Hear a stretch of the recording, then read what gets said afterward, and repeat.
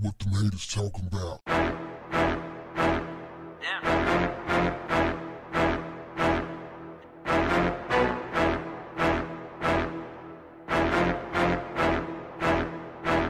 What's up, family? 11 UPS employees were arrested in Tucson, Arizona, following a 2-year-long investigation by the Department of Homeland Security.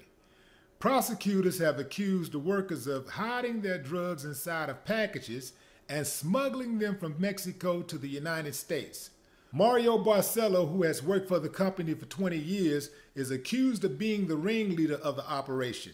In addition to Barcelo, Gary Love, Michael Castro, and Thomas Mendoza, all UPS employees, are charged with money laundering, drug possession, and drug distribution. 7 others were also arrested on charges of shipping drugs and operating stash houses. Who can say they are surprised by this information?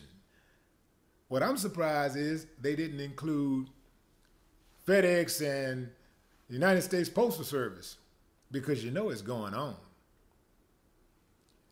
10 years, they say, this operation was in play. They investigated for 2 years. Let's see how that works out. 10 years operation, 2 years investigation. So it's safe to say someone ratted them out. I wonder which one was it. I wonder, do they have the rat in custody?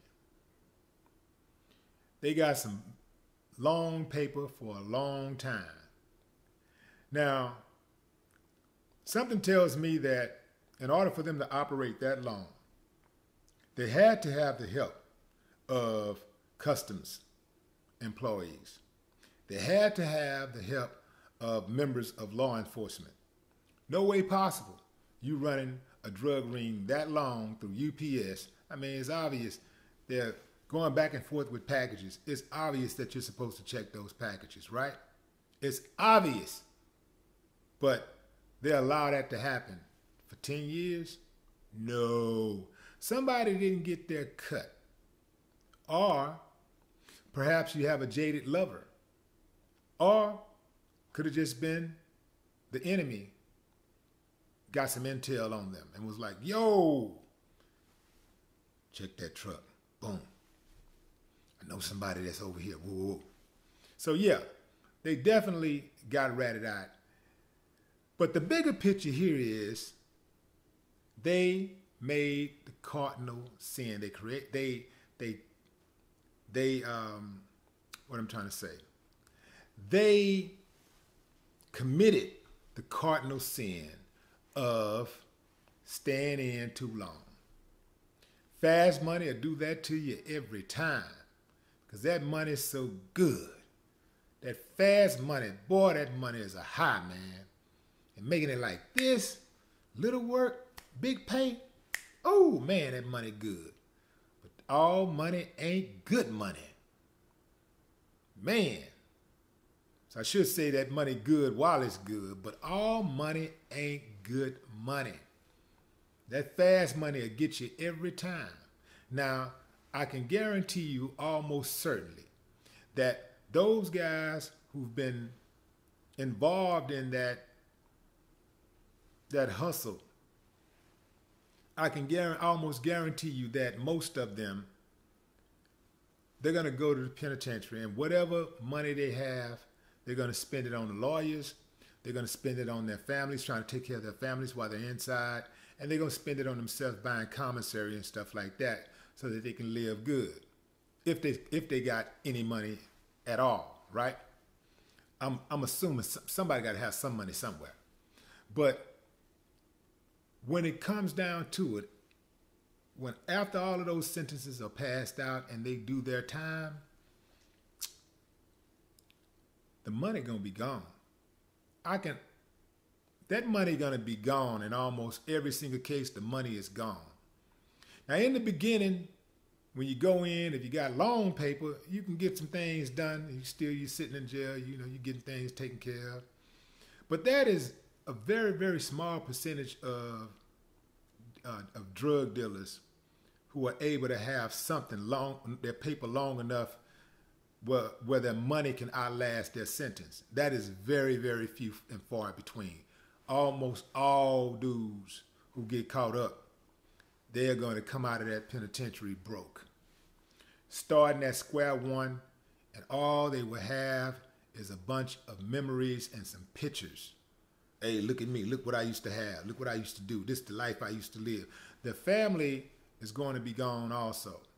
The woman will be gone in almost all cases. I've seen a few women stick around, but those women who did stick around, after the dude got out, I've seen a few of them, the dude get out and get on his feet and get rid of her, the woman who stayed down for another woman. I've seen this happen. I'm not sure if I don't even recall a case where a dude did long time, got out, and his woman stayed together for a long time. Not even in the case of Mandela.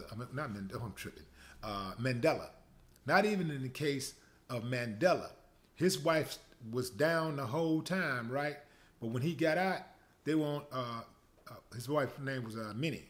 They were only together for like a couple of years or something like that, and they were gone. They were separated. So a lot of time I think women stay down, because they don't want to be looked at as the person that was disloyal. So they'll stay down, but it's so much go in between that, in the interim of that person being sentenced and getting out of jail, getting out of penitentiary, so much mistrust, so much talk, confusion. It's just very, very hard to keep it together. And those people eventually, they go their separate ways. That's typically how it goes. So at the end of the day, you got to say to yourself, was it really worth it? Was it really worth missing? I know we say we do it for our children, but was it really worth missing your children grow up? Because that's what's going to happen in most cases. Was it really worth being in the penitentiary and your mom dying, or your father dying, or your grandmother dying who raised you, and you can't get out and go to the funeral? Was it really worth it? Nah, man. People like to talk about the shortcut. The shortcut is in the work. No more talk. What the haters talking about? Yeah.